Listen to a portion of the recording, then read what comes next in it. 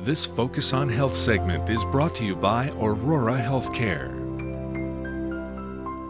Hello and welcome to Focus on Health. I'm Ted Stefaniak. Today we're heading over to the Aurora Medical Center in Oshkosh. We're going to be speaking with pharmacist Andrew Russel about a new vaccination that could help prevent shingles.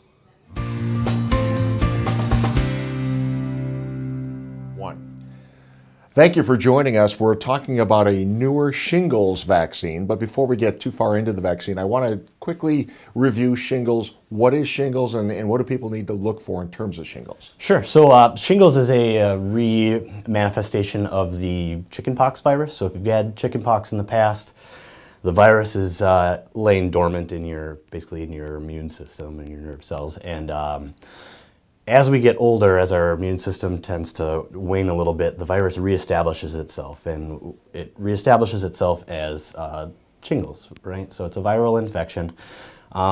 Basically what people can watch out for is rashing, and then the rash is usually in like a longer stripe around the torso area, can show up on the face. The rash tends to be pretty painful for some people, and then the pain from the rash can last for a few months to even years. So it's really important for folks to consider vaccination against the shingles. It's not something you want. Sure. And I would imagine, is this an older person type of issue that we should be worried about? Sure. So shingles can affect anybody really, but it's more prevalent in our older patient population. Okay. So we recommend vaccination for people over 50 currently. Okay. Regardless of whether you have symptoms or not? If you currently have symptoms of shingles, we would want you to wait until your rash at least cross over or your symptoms go away.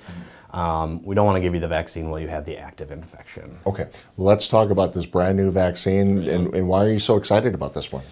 So the new vaccine is called Shingrix. We're pretty excited about this new vaccine because the protection is a lot greater.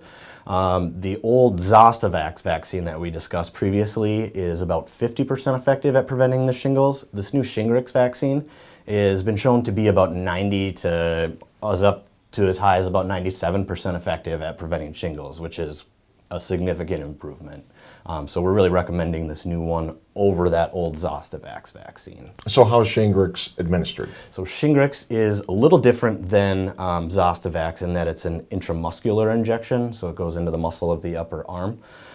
And then it's also a two-part series, so it'll be 2 doses, one on day 1, and then the second dose we administer 2 to 6 months later. Okay, which is a little bit different than the Zostavax vaccine. The other good part about the Shingrix vaccine is that it's not a live virus vaccine like Zostavax, so people that have certain immunocompromising diseases are eligible for the new Shingrix. Because it's more effective, the CDC and the ACIP have also expanded the age range for their recommendation from 60 and up for Zostavax to 50 and up for the shingles vaccine. So we're really excited about this being a new, more effective vaccine. What if somebody's already had the previous vaccine? Should I still consider Shingrix? Great question. Because the Shingrix vaccine is so much more effective than the Zostavax vaccine, we are recommending people get revaccinated with the Shingrix vaccine just to ensure they have that adequate protection that it provides. Okay, so there's going to be 2 injections over time with this. Any side effects to this? So the downfall of the increased effectiveness of the Shingrix vaccine is that we have seen more side effects with it, okay? We've had a lot of people reporting some muscle aches and pains after getting it. A lot of people are comparing it to a tetanus shot, so a little soreness for a few days. Usually that will go away after a day or 2. Some other side effects that we're seeing, people are getting what are called injection site reactions, which is basically any time that you put something foreign into the body. Sometimes it overreacts a little bit and you get some redness in the area, some swelling. If that were to happen, we can just put like a cold compress or some ice on there, take some Benadryl. That usually clears that up pretty quick. Some people, I would say a little more rare, but some people have been getting flu-like symptoms after the vaccine. So you're looking at headaches, chills, nausea, upset stomach, that kind of thing. But I think it's also important to note that a day or two of those kind of symptoms is much better than a bout of shingles. So, Okay, if you have a reaction to that first injection, okay, would you still have that second injection, or? Right. So in the studies of the vaccine, they found that a reaction to the first dose of the vaccine is not indicative of a reaction to the second dose. So we are still recommending you get both doses of the series, especially because both doses are required to get that 90% or greater immunity from the shingles. Okay. Do I need to check with my primary care provider, my physician, to get a prescription for this? Prescriptions are preferred if you want to bring it into the pharmacy. However, you don't need to. At Aurora Pharmacy, we have a vaccine collaborative practice agreement, so we can vaccinate anybody that would want the shingles vaccine. Yeah, so I would say give the pharmacy a call. We can take a look at your insurance coverage. Medicare Part D plans are covering the vaccine at the pharmacy and not the doctor's office. So it'll be important for patients to get in touch with the pharmacy to see what their coverage looks like at the pharmacy. We can run the claim and we can let you know your copay before you come in. A lot of plans are covering it at no charge, which is nice. But yeah, I would recommend giving the pharmacy a call before coming in. However, if that's not a possibility, come on in and we can get you set up. Yeah, but this can be done right at the pharmacy. Yep, right at the pharmacy.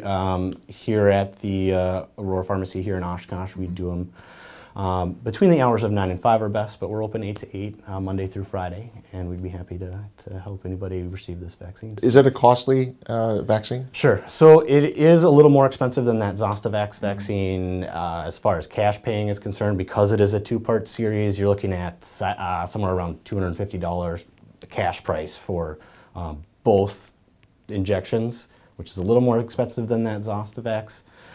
We do have some Aurora Pharmacy discount programs that we offer that can maybe reduce that price a little bit, and we'd be happy to work with folks on the pricing. Okay, great information today. We appreciate you taking some time. Good. Thanks for having me back again. Now, it's important to know that you can walk into any one of our Aurora pharmacies and get this vaccination. If you have some questions about this brand new shingles vaccination, you can always call the pharmacy or talk to your primary care provider right here at Aurora at 303-8700. We'll see you next time on Focus on Health. This Focus on Health segment has been brought to you by Aurora Healthcare.